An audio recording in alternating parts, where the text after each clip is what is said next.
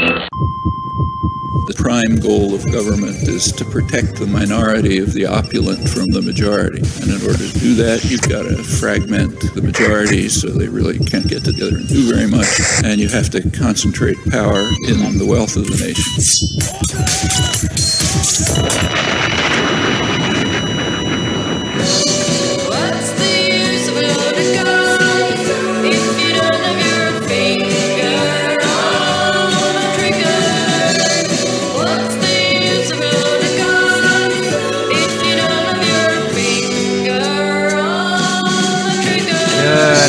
I'm Michael Malice, and let that be your welcome for the next hour. I'm here back in New York, fresh from my trip to Turkey. This is my commute getting here today. I got on a flight in car to the airport, Bodrum to Istanbul, 5-hour layover in Istanbul, flight, cab to my house, washed my hair, because it was disgusting. And then I took a train and a cab to get here to this exciting show because we have with us Dr. Robert Epstein, Senior Research Psychologist for the American Institute of Behavioral Research and Technology. You also used to run Psychology Today, and you might be the only person on Earth, or at least the only one who I've been in the same room with, who at one point was banned from Google. Yes, that's right. And we have Matt Taylor, who is the director of the new documentary, The Creepy Line, all about search engine manipulation. Mm-hmm. And how the consequences has for our society. And there was so many, I watched the documentary on the plane. There were so many things that you were hitting upon that it's just going to take a while to unpack. First of all, can you tell us, Dr. Epstein, can you tell us the story of how you woke up and saw that you couldn't access Google.com? Well, that was because an article came out in the Washington Post about some research that I had just released publicly. And the research was on the discovery of what I call the search engine manipulation effect, or SEAM, S-E-M-E. And I was showing in some experiments that just by ordering things in a certain way on the search results, you could easily shift opinions and votes. In fact, I found you could easily shift votes of undecided people by more than 20%. I later learned, in fact, you could shift the votes by as much as 80% in some groups. But the point is, Washington Post reported this, and the next day, I could not access Google.com, which is really crazy. I've never seen that before. And so I have great screenshots of all these timeouts trying to access Google.com. So one of the things that you talked about in the film is that when you give people, let's suppose you had two candidates, and you gave them, they searched for one candidate, you gave them a list of only positive articles, those undecided voters are going to shift towards that candidate, right? If you have negative results for that candidate, they're going to shift toward the candidate's opponent. And Google does this in a way where it's subtle, so you don't realize it's happening. Is that not correct? Yes. In fact, you wouldn't really just give them a list of positive search results that link to positive pages. It wouldn't do things that way exactly. You would do things more subtly. So over the years, in fact, I've studied different ways to mask this effect, to hide it, and got to the point where we could, in fact, shift votes and opinions without anyone knowing that they were being manipulated, without anyone seeing any kind of bias or favoritism in the search rankings. And it turns out it's not just search rankings that Google's using. They're also using the search suggestions, those that they flash at you. When you start to type a search term, it turns out that they're actually manipulating your opinion from the very first character you start to type into that search bar. And then there's those answer boxes that they show you. So Google, just on that one page, that one search page, is manipulating people pretty heavily in at least 3 different ways. And we've been, studying and quantifying those. But it's not just Google either. There are other big players out there, the main one being Facebook. And so we've been studying how Facebook, in fact, nudges our thinking this way and that without people knowing. And I have an article coming out in a few days, actually, on 10 different ways that big tech companies will be able to shift millions of votes in the midterm elections without anyone knowing. And the estimate I have in the article is upwards of 12 million votes can be shifted in this way, again, with no one knowing that this is occurring. But The question I have is how much of this is intentional and how much of this is a function of the math and how the results are displayed? Michael, if you had asked me that question a couple of years ago, I would have given you this long-winded technical answer. But now, in fact, my thinking has changed completely. Okay. What I say is, who cares? I don't care whether it's intentional or not, because the algorithms, if in fact they're favoring one dog food over another, or one online music service over another, or one candidate over another, sure, that shifts thinking, it shifts behavior, and it does so fairly dramatically. And so it doesn't matter if there's intentionality or not. You could say, well, yeah, but people wrote the algorithm, right? Yeah, people wrote the algorithm, and maybe they're just not paying attention to it anymore. But the algorithm itself, if it indeed puts one thing over another, which is what of course Google's algorithm is programmed to do. It's programmed sure, to order things. Then it has this impact. So there's the scenario in which some executive at Google or some rogue employee, is fiddling with things. Sure, that could happen. But what I'm saying is, even in the absence of intentionality, even in the absence of human fiddling, the algorithm itself is extremely dangerous, because you could think of it this way: it's programmed to be biased. It's always programmed to put things into an order and to put, again, one dog food ahead of another, and that affects the thinking and the behavior and the purchases and the attitudes and the beliefs of literally billions of people around the world. But the word bias is a loaded word, and here's why. There are objective criteria by which one dog food is better than another. For example, if I'm looking for the cheapest, it's going to be this. If I'm looking for the one that's most approved by doctors, or veterinarians, it's going to be this. So my point of view is, isn't a lot of time that algorithm going to be smarter than that voter? I agree that the word bias is troublesome, and when I use the term, I'm using it simply in a statistical sense. We want the algorithm to be biased. Right. It's built in. That was at the very beginning of the film we talked about that. That's why Google beat the competitors. Absolutely. We want it to be biased. And when it comes to dog food, we want it to give us the best possible answer for us. And we could argue that point. Maybe it's not using the right criteria. Maybe it's not making the right determination. But when it comes to things like elections, that's a little bit different. When it comes to you making important decisions on tough issues, that's a little bit different, because there is no right, not really.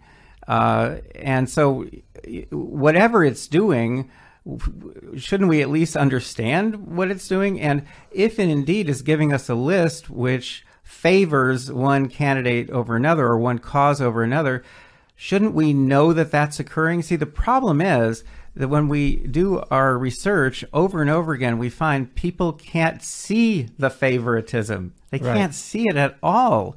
So in fact, they are being manipulated. Their thinking is being changed, and they have absolutely no idea that this is occurring. This is different than listening to a radio show, which, this is different than listening to a podcast. This is different than seeing a billboard, because that stuff you can see. You know when someone's expressing a point of view. You can see the human hand. But if you were working at Psychology Today, there's so many things that we don't see, barring Google, such as confirmation bias, bandwagon effect.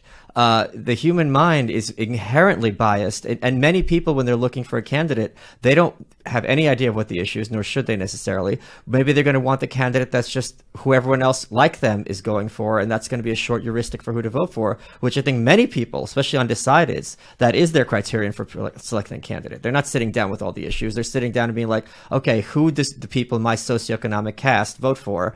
And I that's more of a criticism of democracy than of Google.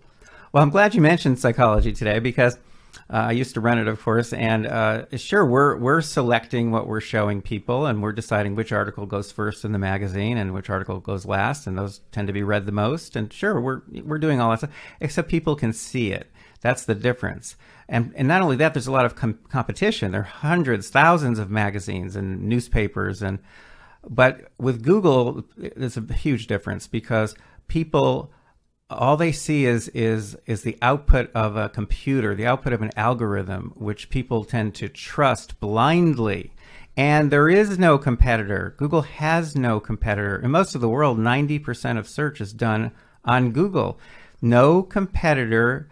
You can't see the favoritism. You can't even see the human hand. So that's why we get these enormous shifts. I'll give you a quick example here. The latest body of research that we've made public has to do with those autocomplete search suggestions you get when you start to type a search term. And here's what we found. First of all, that you are, in fact, being manipulated from the very first character you type. When you type an A, for example, depending on who you are and your history and all that. Right here. We got a computer right here. Let's see what the Gas Digital people are Googling. Okay. Hopefully it's not too offensive. We're going to get a new window open. I hate using a touchpad. Okay, we're typing with letter A. Yep, into google.com. Hold on a second. Google. All right. I just Googled the word Google. And it gives me Google News, Google Drive, Google Classroom, and so on and so forth. Hold on a second. Let's do A. You must have, that's if you type a G. I need a mouse. If you type, well, that's a very good example, by the way. If you type a G, then you start getting suggestions to go to visit Google products. So that's already a manipulation. Okay, A gives me two ones I'm not going to mention. Add Google Home Device, Amazon, and AOL Mail. Okay, so that's very interesting. So they obviously know who you are. You don't take steps to hide. Right. Whoever's computer this is, yeah. Whoever's computer that is, right. But you'll notice that fourth one was Amazon, as I recall. For most people, or if you connect in a way so they don't know who you are, you'll get Amazon first. Now, the reason why for most people they're going to see Amazon is because, well, there's two reasons. One is that Amazon happens to be Google's biggest advertiser. I mean, I think they're spending right now about $300 million a year, believe it or not, on Google. And looking at it from the other side, Google is Amazon's biggest source of traffic. Okay. So you're seeing a business partner. But more disturbing than that, we've learned through a series of experiments that just using those search suggestions, Google can turn a 50-50 split among undecided voters into a 90-10 split, with no one having the slightest idea that they've been manipulated. This is very, very different. These are new kinds of manipulations that have never existed before in human history, and certainly not on this scale, because we're not just talking about influencing voters in Kansas. We're talking about influencing people around the world. You just came from Turkey. Yeah. I would bet you dollars to donuts that about 90% of search in Turkey is done on Google, because it is throughout the EU. And Wikipedia is banned in Turkey, actually. Interesting. Very interesting. Wait, go ahead. So you finish your thought. Well, I'm just saying that the types of manipulations that we're studying are new. I mean, we're naming them because they don't have names. Sure. And the scale on which these tools are being used is also unprecedented. And all of this power is in the hands of a very, very small number of people who are not accountable to us. They're accountable. Matt, I'm sorry I'm not getting to you, but there's just so much in this that I'm not. It's fascinating. But what you're describing is also the government. You know, you have a monopoly that's unaccountable, and the idea that somehow the masses are being manipulated now, it's new. I mean, this has been happening since the foundation of this country, or since the beginning. Plato times, people have been complaining about this. That you're going to have this small elite. Mark Hanna, getting McKinley into office is another example. Every time there's a new form of media, there's going to be a new form of manipulation. Now, you're saying that I agree with you that this is new because it's being done subtly and invisibly. But at the same time, do you disagree, as from a psychology background, that most people want to be manipulated when it comes to their voting preferences? Again, that's a kind of something one can debate about. In fact, I've actually read some historical books about Russia, which argue very strongly that the Russian people want to be controlled and want to be. So and I was invited to talk about my research in Russia and had very interesting discussions there on this very topic. And maybe culturally there are a lot of Russians who want that. I'm not sure so many Americans want that. But The question here is not really about control. There are always sources of control out there, and the government certainly, from time to time, can overdo it. But we have an interesting kind of governmental structure. We do vote people out of office. Obviously administrations change, and sometimes that changes everything. We're all experiencing that right now. The government is, not just in theory, but in practice, the government really is accountable to the public. The problem with a private company having this power is they're not accountable to anybody. And the way Google's stock is structured, in fact, the major shareholders, which is just a handful of people, they're not even accountable to the rest of the shareholders. So the power that Google wields, and of course Facebook is a player too, is truly unprecedented. And again, what's really odd here is this. Look, a government, generally speaking, it is trying to control or keep under control its people. Of course, absolutely. But Google, although it is technically an American company, Google is exercising this power pretty much in every country in the world. Now, a few months ago, I would have immediately said, well, except for China, of course. But of course, now Google is allying with the Chinese government, to help them control their people. And of course, Google can do it better than anybody, and far better than China's own search engine, which is called Baidu. So, there are things happening here that are really, truly scary, which I think are beautifully explained in this new film, The Creepy Line. And there are things we need to get out in the open. If we all sit down and decide, hey, that's okay, that's fine, we're going to be controlled. The world will be run from now on by Google and Facebook, and we all say, that's fine, let's take a vote on it. Yep, that's what we want to do. Fine. But I don't think people are aware that this is even occurring, that this is a threat. See, I think the difference between your and my worldview is that you think Brave New World is a dystopia, and I think it's kind of like the goal. Because I do think most people, like H.L. Mencken said, the average man does not want to be free, he wants to be safe. Most people would prefer to be, not to have the illusion of choice, but then have it be kind of taken away and think they've made a freely informed choice when they don't have the capacity to do so. But Matt, what I want to talk to you about is what does this title, The Creepy Line, refer to? And talk to me about, there were so many examples of just disturbing behavior, like what you were talking about, Dr. Epstein, of social media manipulation that we were just completely oblivious to. Well, the title comes from a famous Eric Schmidt quote in 2010, where he said, Google walks up to the creepy line but doesn't cross it.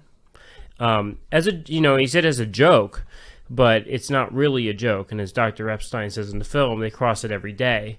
In fact, they move the creepy line. They keep moving it. And what struck me as really interesting in making the film, something I kind of saw, is that every time we know Google does something wrong, it's because they were caught. Right. It wasn't like, the antenna is defective, so we're going to recall the product, or it's not like all other tech companies will recall the product or they'll issue an apology. They're caught every single time. And then on top of being caught, they pay out these huge fines. Right. If you had any government official who failed over and over and over again, we get rid of them. But doesn't that say that Google is being held more accountable than the government is? The thing is, though, is they pay it out and they keep doing it. If they weren't caught, kind of like the Street View, if they weren't caught, it just means that they don't have any respect for any law of any sort, And so that's what kind of struck me, is like they will do whatever they want, and if they're not caught, they'll just keep doing it forever. At least some public officials are somewhat afraid of being caught, so they may be corrupt, but they ramp it down. Google doesn't have any of those restrictions. Michael Malice here. Want to tell you about today's episode, sponsored by Heshy Socks, HESHISOCKS.com. I talk about them every week, and I wear them every day. Regular socks are thin. They don't provide protection. Your feet hurt when you wear those nice shoes, and they cost too much money. Here's why I like Heshy Socks. They cut out the middleman, so it's high-quality socks that are not expensive. If you use the promo code WELCOME30, you get 30% off. So they're cushioned in the footbed, the heel and the toe. It's like wearing pillows on your feet. They've got arch support in the center, so they stay secure. And they've made with this high-end Pima cotton. Trust me, you feel it. It's super, super soft, but also breathable. So if your feet sweat, it kills the bacteria and the socks don't smell. They got the fashion stuff. They got the basic stuff. You can wear with dress shoes. You could wear with sneakers. If you go to Heshi Socks, HESHI socks.com, and use promo code WELCOME30, you get 30% off, and you will thank me for it. And you're welcome. Talk a bit about what you learned about Facebook with making this film.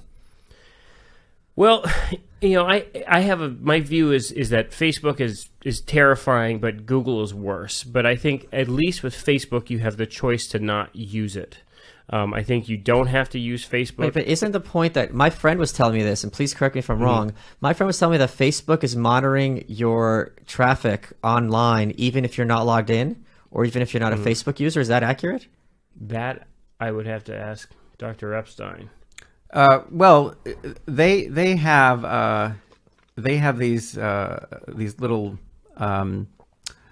pieces of code that are scattered on millions of websites, just like Google has AdWords, right? Google has AdSense, and Facebook has something like that as well. So they monitor you, but they're not monitoring you when you're offline.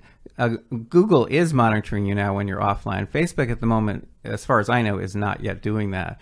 But yeah, that's the goal for all of these companies. So even Amazon, which is has sold several million of these Echo devices, where you talk to this female voice named Alexa. They're now monitoring you when you're offline. But Amazon has a different business model. With Facebook and Google, they don't really have products to sell for the most part. The product they sell is us. So they're collecting data about us. Every single service they provide it seems like a service. That's not really a service. What it is a surveillance platform.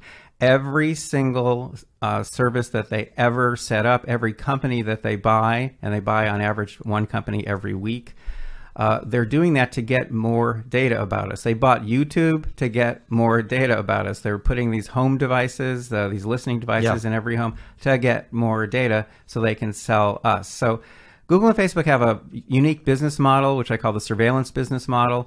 Other companies like Apple, Microsoft, even Amazon have a more traditional model where they actually sell you stuff. They're not, but as I say, Google and Facebook, they're selling us. Yeah, so when Mark Zuckerberg was in front of Congress and he was saying, well, we sell ads, Senator, he was being disingenuous because it's not just ads. He's selling data. Mm-hmm. But it was the creepy smile. Did you see that GIF? Someone made a GIF that said, initiate smile sequence, and they move the lever and it smiles and he'd move it down. Yeah, I mean, it was very disturbing.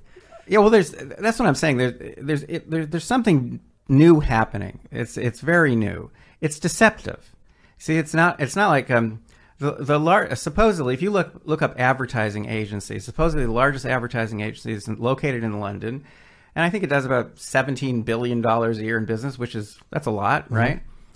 And I read that and I thought to myself, wait a minute now, that's crazy. Google does over $100 billion a year in business. More than 90% of it comes from advertising revenue. They are the largest advertising agency in the world, except they don't portray themselves that way. It's the deception that's the problem.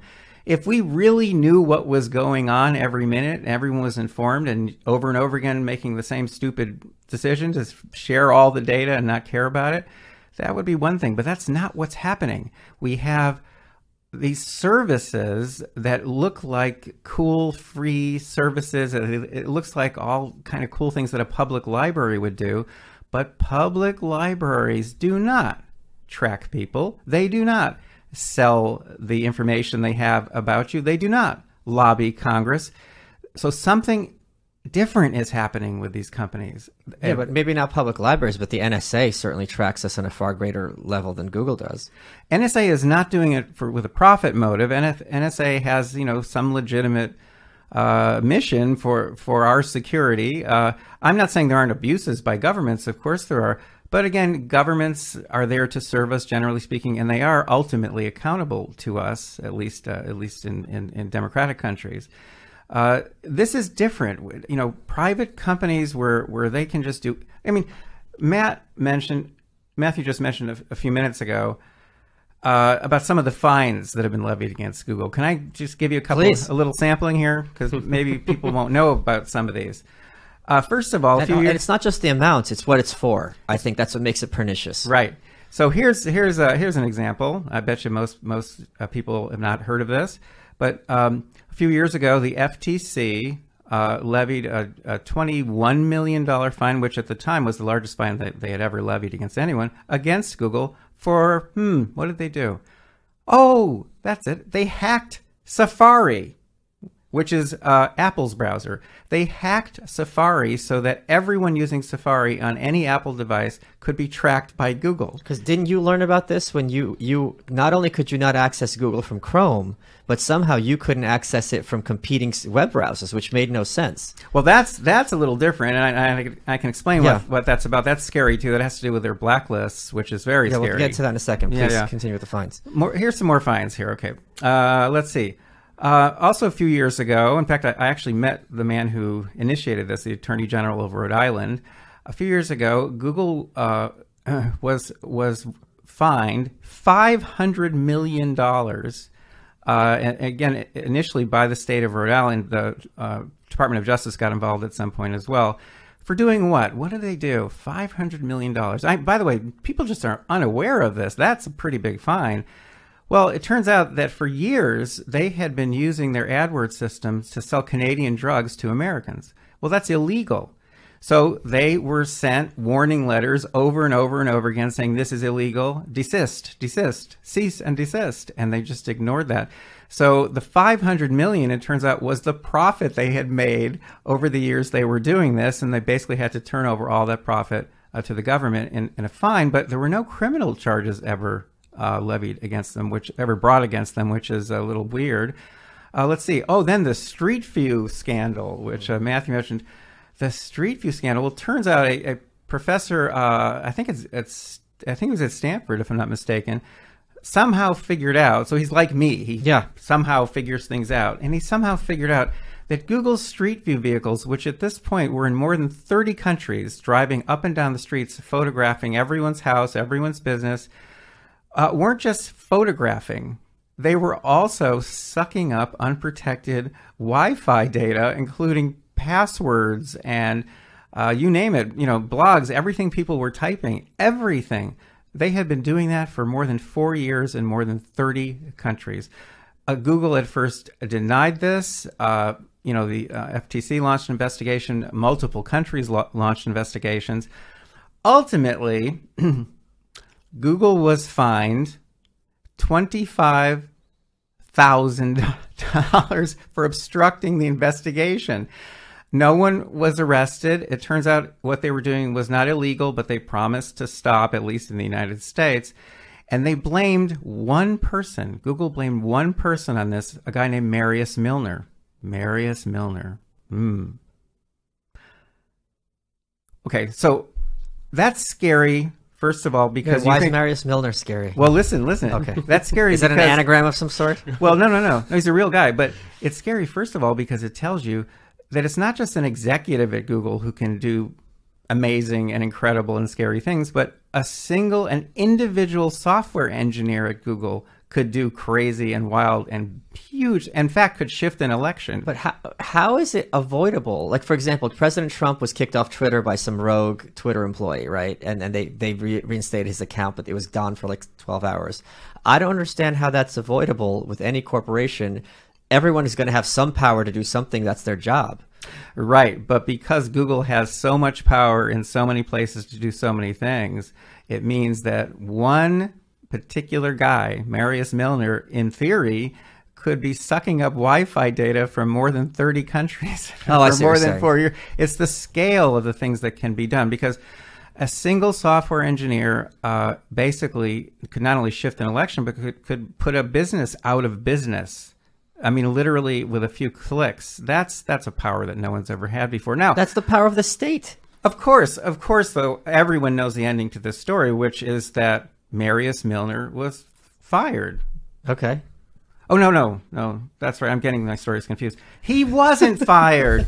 He is a hero at Google, and he lists himself even now on LinkedIn as a hacker working for Google.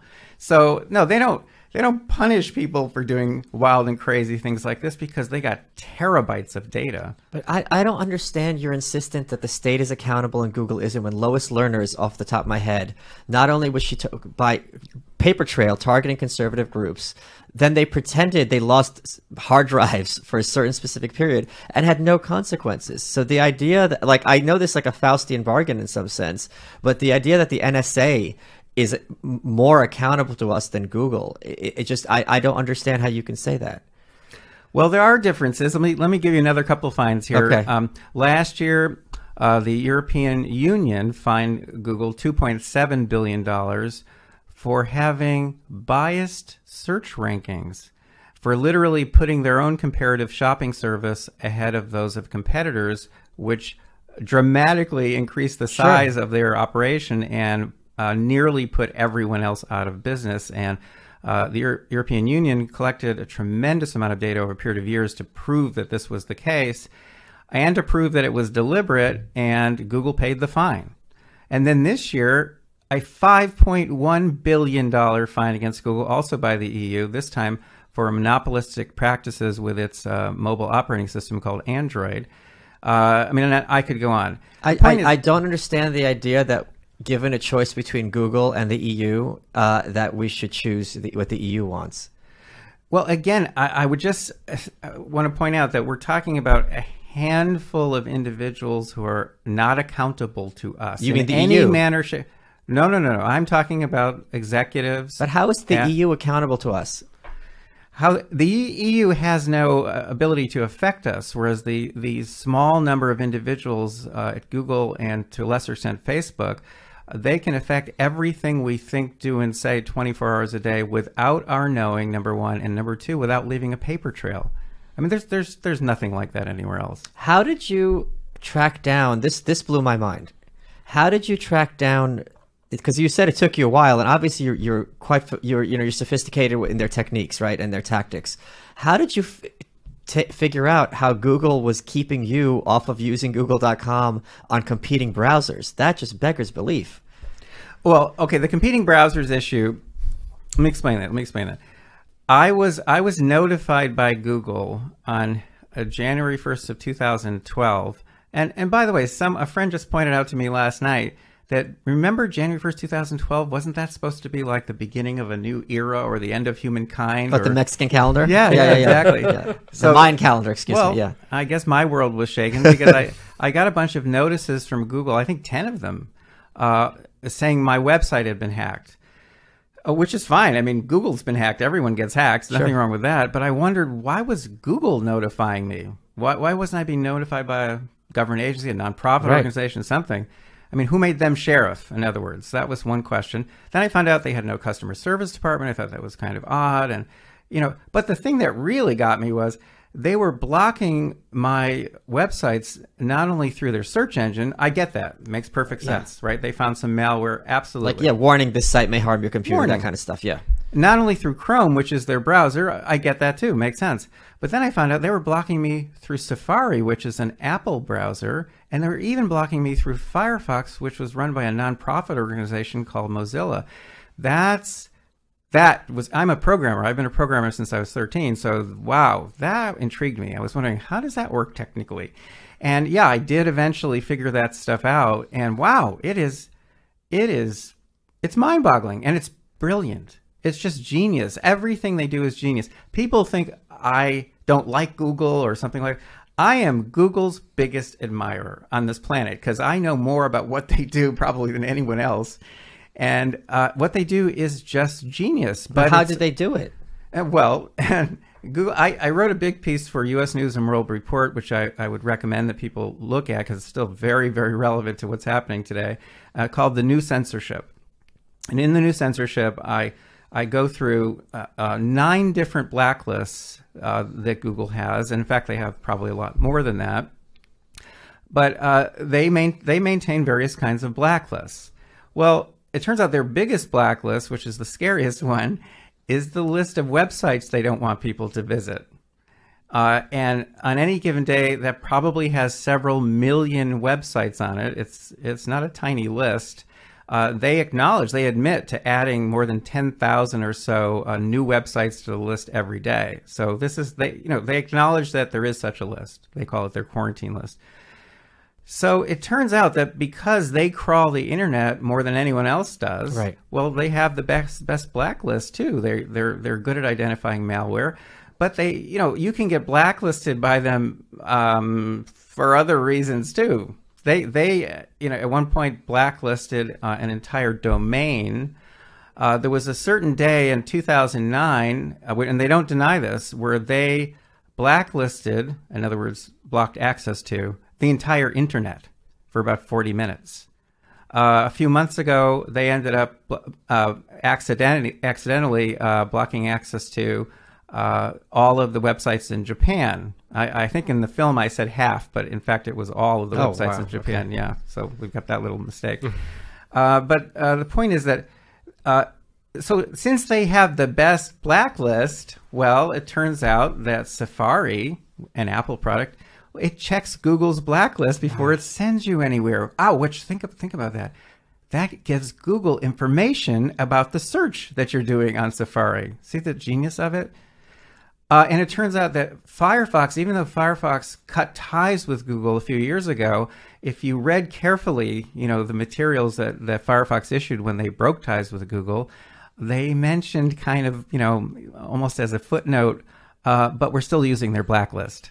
So even Firefox is using that blacklist. So Google's influence is all over the place. You don't even know it's there, but they are determining a lot of what happens out there in the world of tech. I mean, Google Analytics, for example, is on tens of millions of websites, and and they give it to everyone for free. And it allows you to learn, what kind of traffic you're getting on your website. So it's a great, another one of these great free services.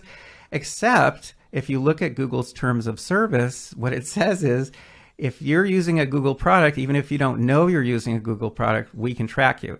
So when they give you Google Analytics to put on your website for free, from that point on, they're tracking everyone who visits your website. Michael Malice here. I want to tell you about BetDSI.com. They've been in business for over 20 years, paying winners top rated on sportsbook review sites with an easy-to-use mobile playing interface. You play, you win, you get paid. BetDSI has a great mobile app. It's easy to use from anywhere with live in-game wagering, so you can make plays throughout the entire games and events. They've offer odds on pretty much everything else. You can use BetDSI for major sports, politics, reality TV, pretty much everything. I recommend BetDSI if you want to add a little excitement to the games you're watching, even if you don't like sports. This is how you have fun watching the NFL season or whatever and have the funnest workday of your life. If you go to BetDSI.com and use promo code WELCOME100, you get a 200% bonus on your initial deposit. That's free money. So just go to BetDSI.com and use promo code WELCOME100. Matt, you interviewed Jordan Peterson for this film, and he's another person who kind of got the short end of the stick when it came to crossing like big tech. Mm-hmm. Can you tell me that story?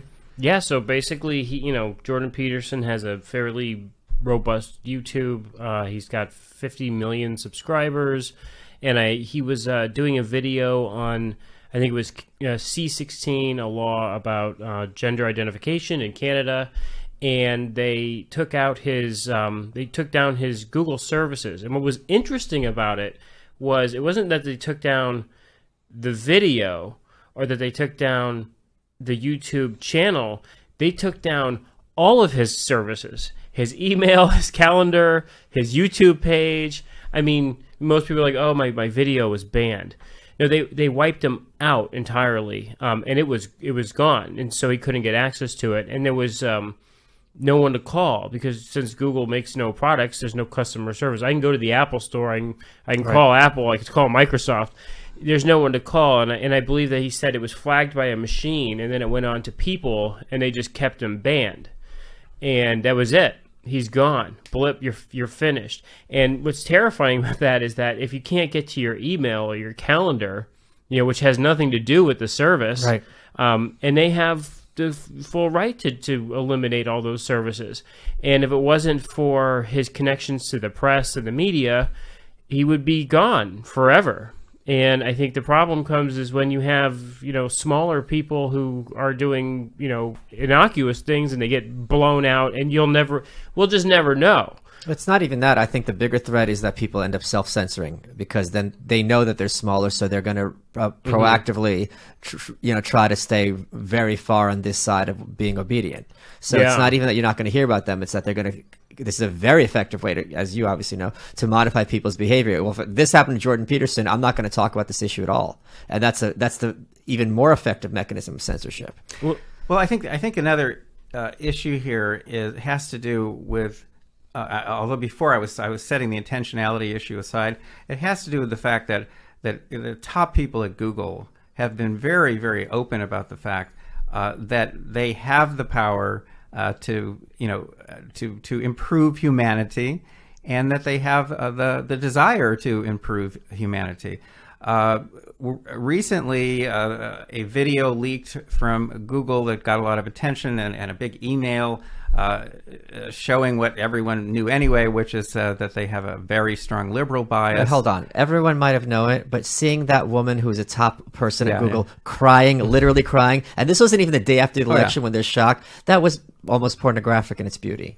Oh yeah, I mean, having that stuff actually, seeing it for yourself and seeing the top people at Google all basically acknowledging, hey, but it almost seemed like your crazy conservative uncle at Thanksgiving dinner. He's like, I bet you they were crying at Google because Trump showed them. And to have it actually be true, they were crying. And to be crying at work in front of your subordinates, I think that is really creepy, because that's telling you something. If someone is this passionate about the electoral choices, you really know how you have to act in that office. Okay, the point is they have motivation. They have motivation. If you're a criminologist, you're looking for motive and opportunity, right? Right. Okay, so maybe we weren't too sure about motive. I think now we're a little more sure about motive.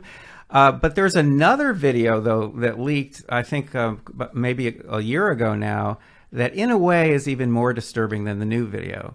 Didn't get so much attention. It has a name. It's called The Selfish Ledger, and it's only 8 minutes long. And if you really want to get creeped out about Google, watch The Selfish Ledger. It's not copyrighted either, by the way, so we can all steal it, because it's an internal video made by kind of the advanced ideas department at Google and shared with other people at Google. And The Selfish Ledger is about the company's ability to reshape humankind. And it specifically mentions using the company's values. That's in there. I'm not making this stuff up. So, and they kind of, they know it. They know the power they have. Let's put it this way. If I have, over the years, discovered, studied, quantified, let's say 5 techniques that Google has for manipulating people, how many are there, in fact? Right. That's the question. Are there 10? Are there 50? Are there 100? I mean, I have to assume that whatever I've stumbled onto by accident is just, tip of the iceberg. I have to assume that however I'm able to use these techniques to manipulate people in my experiments, I have to assume Google is much, much better.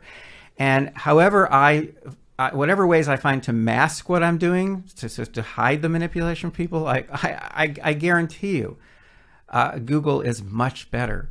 So they have the motive, and they have the opportunity. They have the means. And I think more and more we're going to be discovering that Google is, in fact, deliberately messing with people all over the world. I think that's what we're going to find. And the way to discover that for sure, the way to prove it, is with monitoring systems. So that's kind of where my head is these days. Well, let me play devil's advocate for a second, okay? We know by the fact that this woman's crying, at work, and she must have been crying at home, whatever, that where they're falling politically, right? So this would have been a Hillary Clinton organization. Given the fact, and that they're obviously engaging, intentionally or not, there is bias. And it's going to be biased in their values. It's going to be toward Hillary Clinton. Given the fact that Trump ended up winning, are you saying that but for Google, he would have had more votes? Oh, yes, because I actually set up a monitoring system in secret early in 2016. And so I had it's kind of a Nielsen model. I had field agents around the country my colleagues and I developed custom software that we installed with the permission of our field agents, of course, but we installed on their system so we could look over their shoulders when they were conducting election-related searches using Google, Bing, and Yahoo. And then we preserved those searches. We preserved the searches, more than 13,000 searches, and we preserved I think it's 87,000 web pages to which the search results connected. So we could see whether there were any biases in the search results. And we found a statistical bias in all 10 search positions on the first page of search results. Now, that's kind of nuts. That's overdoing it. And then let me just point out to the listeners how profound that is, because there's people who make a lot of money to try to get your page on that first 10, search engine optimization. So they're effectively doing it for free on their own behalf. Oh, this is free. This is what, yeah. They're doing it themselves. They're doing it themselves. See, I'm not worried about, all the SEO people competing with each other and trying to, that's all competitive. That's not a threat to anybody. That's not a threat to democracy or to commerce. But when Google itself, the platform itself, when it has some sort of agenda, number one, without a monitoring system, you would never know it. And number two, there's no way to counteract it. Right. How do you counteract that? That's insane. Now, as it happens, I was a very strong Hillary Clinton supporter. I am not a conservative, but I was horrified when I saw a pro-Hillary Clinton bias in all 10 positions of search results. I was horrified by that. That's because you don't know day to day what they're going to be supporting or who they're going to be supporting. And this is invisible. It's an invisible manipulation on a massive scale. I don't want anyone to have that power, including our government for that matter. I don't want anyone to have that kind of power. Yeah, it's insidious. Of course. Because of the nature of it. If they were some kind of rare conservative search engine and they're going to have Trump all day long, that's fine. Fox News or MSNBC. That's the thing. So I spent a lot of time on Twitter. The people have the issue with CNN, the people on the right, not with MSNBC, because MSNBC portrays itself as left, Fox is right, CNN portrays itself as objective, but they're in many ways to the left of MSNBC, and that's kind of what you're talking about, whereas they're portraying themselves as this, marketplace of ideas, but if every single search result is skewed towards Hillary Clinton, clearly this is an asymmetry in how the data is being presented. Well, for sure. And the line that bothered me most in that recently leaked video from Google, it wasn't the crying. Crying was crazy. It was crazy. But the line that really bugged me was I like how the head of psychology today is being like, oh, at not even using a euphemism. Yeah, the medical term is crazy. Crazy, yeah. Oh, yeah. Well, that's a term. Yeah, we use that term, at least when we're home. Yeah. But no, the line that really got me was when their chief financial officer got up there and, and serious as can be, said, we are going to use the full power and reach of our company to promote our values. Wow. That's, again, it's crazy to be you basically at that point we're a fly on the wall and we're seeing what the discussion is like inside, and that's in a big forum. Imagine the little forums, imagine the meetings that take place in Google and the kinds of discussions they have, knowing the power that they have. Wouldn't you exercise that power if, number one, you could do so invisibly, number two, it was perfectly legal? Right. Wouldn't you do it to promote your business and, in this case, promote your values? Well, let's do a little bit of catch-22, right? Because on the one hand, the EU is probably going to have values similar to our own. The Chinese government's going to have values that are very dissimilar to our own. So when they say they're going to be promoting values, can't they make the argument that, look, when we're in China, we're going to be turning China in a more democratic direction? Well, what's happening with China is an exception for Google, because Google got thrown out of China actually a few years ago. Obviously, there have been meetings at Google in which people have said, "Hey, it's more than 1 billion people and it's the fastest growing economy in the world. Let's try again. Let's try again. Let's try." So what's happening there is they, as their own employees have pointed out, they just seem to be selling out. They're saying, okay, we're going to help you, the government of China, promote your values. Right. But that seems to be an exception. So I think in the rest of the world, they're not making deals like this with governments, not that I know of. I think they're just doing whatever the heck they want. The fact is you've got this new kind of industry that just, for the most part, is completely unregulated. where generally speaking, people don't even understand what's going on. I don't think most people would be able to understand what's going on. Well, but the problem is, it's not that people don't know. They don't even know what they don't know. Right. They don't. This is new territory for humanity, and I think that one of the coolest guys in this new film, The Creepy Line, which and I'm honored to sit here next to the creator, the director here. But I think one of the coolest characters in there is this computer software genius named Jaron Lanier. Is that the one with the dreadlocks? Yeah. Right, and he basically says at some point, I think it's part of a TED Talk. He basically says humanity can't survive unless we solve this particular problem. That's how important this problem is, and every single day that we wait, this problem gets larger. It's believe me, Google doesn't just donate to Democrats. They donate mainly to Democrats, but they're donating to Republicans too. Oh, of course. They're going to, this is like what Trump talked about during the campaign. He's like, of course I donate to Hillary. I was a businessman. It's my job to get along with everyone. And this is what happens when you have corporate and government collusion. Yes, but they not only donate to kind of, get the attention of the candidate, those candidates know. And if they don't know, they learn quickly that Google has the power to throw them out of office. Google has the power to make them disappear, like they did to Dr. Peterson. Google has the power to make them disappear.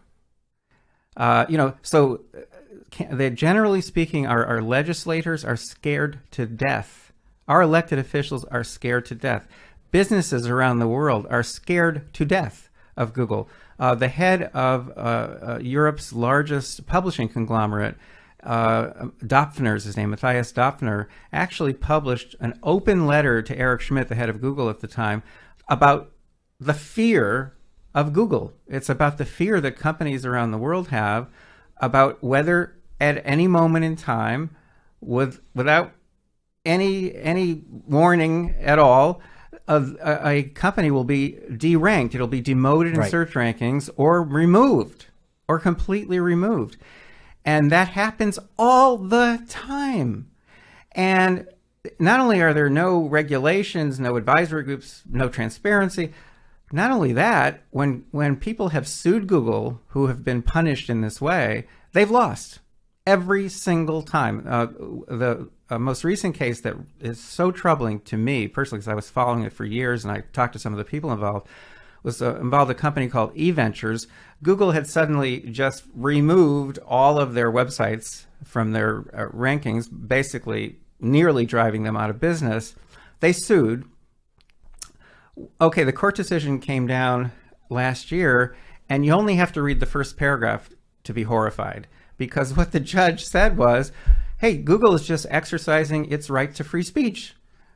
So when it gives you search results, it's just exercising free speech. They can do anything they want, period. And they can act arbitrarily because they're just talking.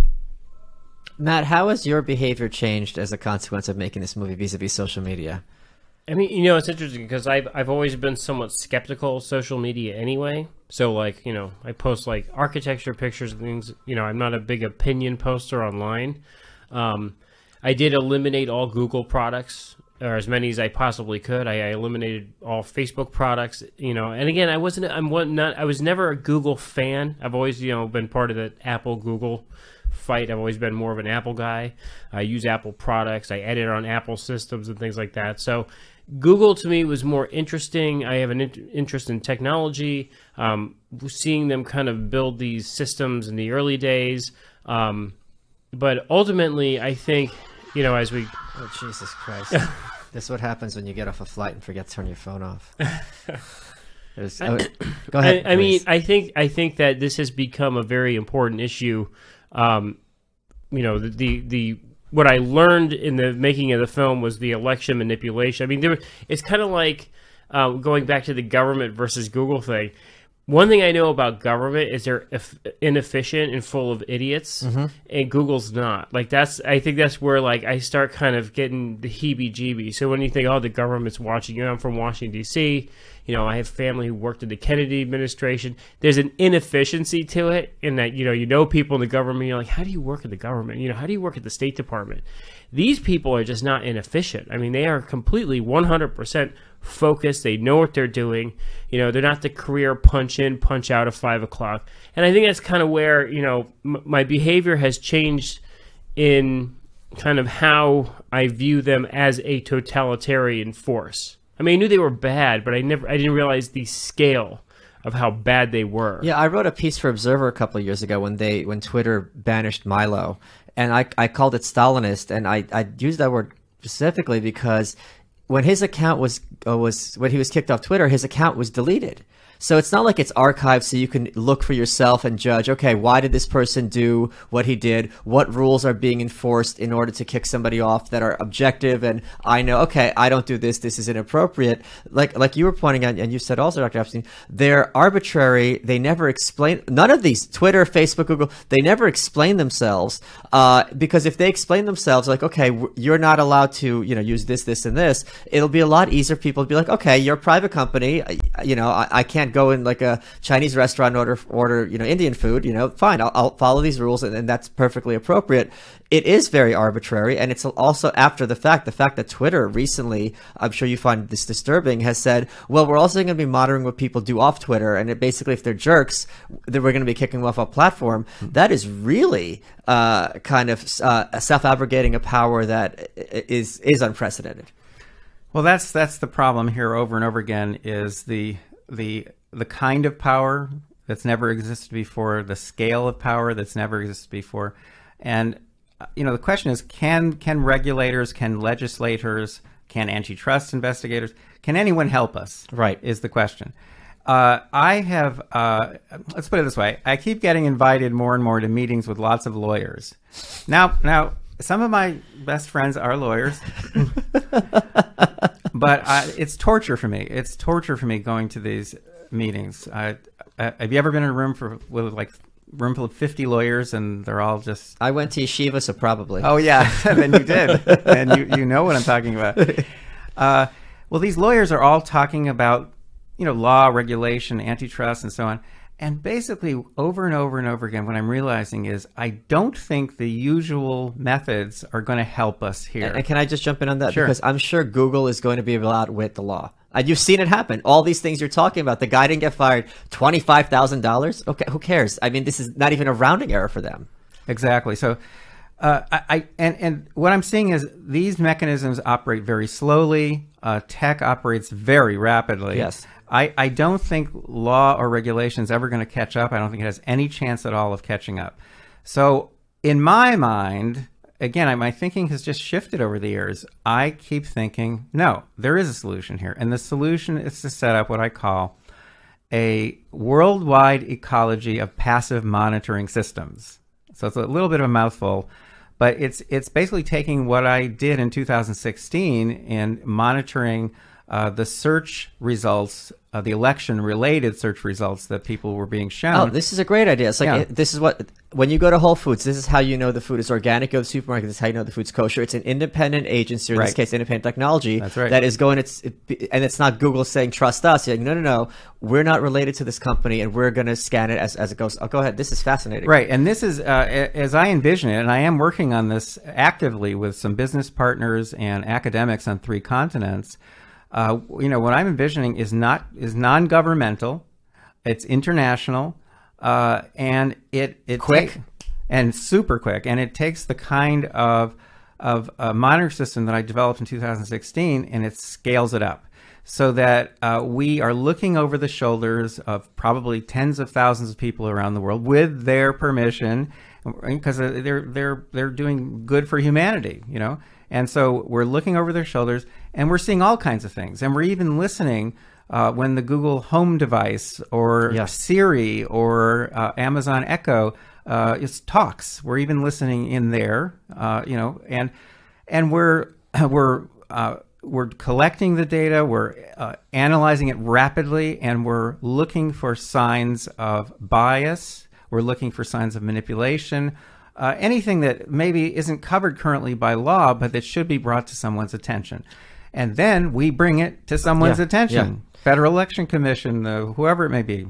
Google and all these other sites, Facebook, they claim, Facebook certainly, they claim they want to be unbiased, right? And that a lot of this is a consequence of the math, or so to speak. Do you think that that's untrue? It's absurd. It's absolutely, it's not only untrue, it's just ludicrous. Ludicrous. Like ludicrous speed as... Spaceballs. If you remember Spaceballs. No, that's absurd. They have values, they have goals, they have a profit motive. So they're going to do what's best for them, and a lot of what they can do is invisible. Let me give you a super quick example here of something very scary that Facebook can do, probably does, but without a monitoring system, we can't see it. Okay, so here it is. What if on election day in 2016, Mark Zuckerberg that morning had sent out "Go out and vote" reminders? Yes, I know where this is going. Yeah, exclusively to supporters of Hillary Clinton because he knows who those people are, or just mainly. How about mainly to supporters of Hillary Clinton? I submit that if he did either of those things, no one would ever know. But we do know. Or to the people on the audience who are on the left, let's pretend he did it for Trump, okay? If it'll make it, fine. Sure. Yeah. Let's say he says go out and vote, but he sends only to Trump supporters. Well, whoever he did it for, that would have given that person an additional 450,000 votes. Now, how do I know that number? Because it's an extrapolation from data that Facebook itself has published. Wow. So, because they did an experiment, Facebook experiments on us. Ooh, and they did an experiment in which they published in 2012, in which they wanted to see whether go out and vote reminders would get more people to vote, and they concluded based on sending a reminder to 60 million people, that in fact an additional 320,000 people in 2010 actually got up off their sofas and went and voted, and then Facebook made that happen. So if they do that selectively, so this is a phenomenon which we're studying, and we call TME, or the targeted messaging effect. Yeah. If they did that selectively, wow, no one would know unless there's a monitoring system in place, because with a monitoring system, we would detect a manipulation like that probably within a few minutes. And here's the other thing. If it was regulation and they were learned about it after the fact, it's not like the election's going to get invalidated. Sure, they'll pay their fine, but they got their president. Or the candidate. So there's not even a way to revert it back to what it should have been, air quotes. On the other hand, if in recent months, Facebook has been sending out targeted messages mainly to supporters of one particular party to affect the primaries. Oh, yeah. Or how about this? How about in recent months, they've been sending out register to vote reminders mainly to supporters of one particular political party. Well, think of the influence that would exert over time. You literally could shift millions of votes. And imagine what a scandal would be if the Trump government, said voter registration forms only to Republicans. Everyone would be in an uproar, and correctly so, including Republicans would be in an uproar. Like, this would be unconscionable. And yet this is what they have the power to do. And as you're pointing out, not only can they do this, no one would know. So if the Republicans did it, it would be very quickly found out, and it would be everywhere. Let me just say something about that issue, the no one would know issue. When someone publishes online let's say a video on YouTube, it's there. We can see it. In fact, very often some of these get downloaded so that even if they get erased on YouTube, they just get reposted. How about a fake news story? Well, again, it's there. You can see it's like a billboard, very much like a billboard. But the kinds of phenomena that we've been discovering and studying, they're different. They're very different because the content is not posted anywhere for people to look at and examine. It's ephemeral content. It's generated on the fly, just for you, and then it's gone. Yeah. And it leaves no trace. It's not stored anywhere. So again, monitoring systems would capture ephemeral content on a massive scale, and they would detect all kinds of crazy things which are probably happening. There's another. I'll give you a little scoop here because this article is coming out soon, but it hasn't come out yet. There's another manipulation we're studying, which is called OME, the opinion matching effect. And this one's really scary because what you'll find is that there are more and more services online which purport to help you pick the right candidate by asking you some basic questions.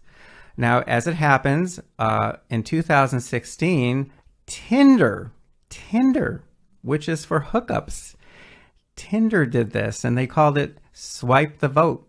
So they hit you with a couple of questions about immigration and the wall and that kind of thing, and then you swipe left or swipe right, and then they said, "Oh, the best candidate for you is," well, think about that computer programming. How would you know if there was bias in in the match? Yeah. In the match, the fact is, you would have absolutely no way of knowing. And there's one website out there which I talk about in my article. I'm not going to identify it here. There's one website out there that they claim to have helped now more than 49 million people to find the right candidate. They're up and running now, and in fact, they're advising people right this minute regarding 3 elections in the state of New York. And they're also now helping to match you to the right candidate for president in 2020. We have a last question from the chat room. What is, in your opinion, the best alternative to Google? Well, Google has lots of products, so you kind of have to go product by product. But for Google.com, forget that. You must never, ever use that. Right now, I use StartPage. StartPage.com gives you access to Google's index, but without the tracking. Oh, okay. Now, Google could cut them off at some point, but right now, in my opinion, that's the best option because it gives you the best search results without tracking.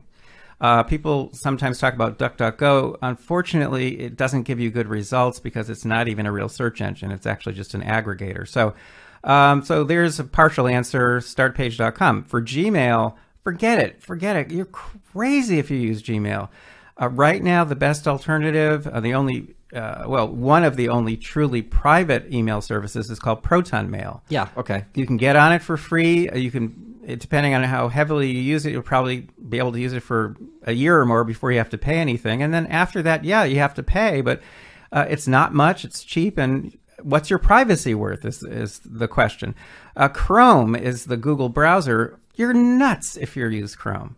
Forget Chrome. Right now, the best alternative is called Brave, Brave.com, and Brave is being developed by the guy who developed Firefox. So these people know what they're doing. It's open source. Hundreds of people around the world are working to make it better and better. It is faster than Chrome. It eliminates all ads. And by the way, it's a very different browsing experience when there are no ads. Mm-hmm. It's a faster, cooler. I don't know. It's just that you feel better. You feel safer. No ads and no tracking. You're nuts if you use Android, which is another Google product that monitors you whether you're online or offline. You are crazy to use an Android device. So what else is there? Well, obviously there is the world of Apple. There's the iPhone. And I carry here it is. Here it is for the camera. I actually use a BlackBerry, which is right now still the most secure phone in the world. But whatever you use, don't use Android is the question. So I could go on and on. But if I think if people want to learn more about this, how they personally can protect themselves a little bit, you can find my essay online, which is called 7 Simple Steps to Online Privacy. We'll add that to the show notes page. The trailer's at thecreepyline.com, correct? Yep. Matt, great job with the documentary. Thank you. Dr. Epstein, thank you so much. This was so thought-provoking, and it was just so dense, but still entertaining. So this is something Are you calling me dense? Sure, why not? I usually am pretty bitchy, so the fact that I didn't have anything neat to say. No, but it was just you're sitting there because it was so thought provoking because this is something that has impacted all of our lives as a cliche though, but it's true in so many different ways that when you sit there and you're dissecting, you're like, do you realize this is happening? Do you realize this is happening? We don't, and it's the invisible aspect of it which you have identified, which I agree is both the most interesting and by definition, the most pernicious. So thank you both so much, very much. to be redundant, but I'm a little jet lagged. I will see you all next week. You are welcome.